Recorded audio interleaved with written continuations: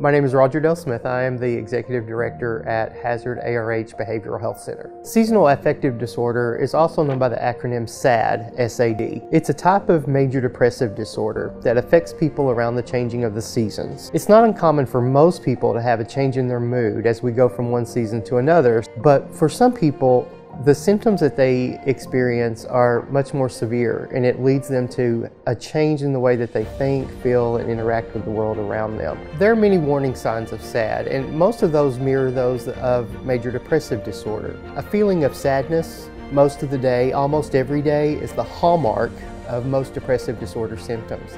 If you or someone you know think that you may be suffering with seasonal affective disorder, reach out to your ARH healthcare provider. And if you're ever having thoughts of harming yourself, always reach out to 911 or call the National Suicide Hotline at 988. ARH, more for Appalachia.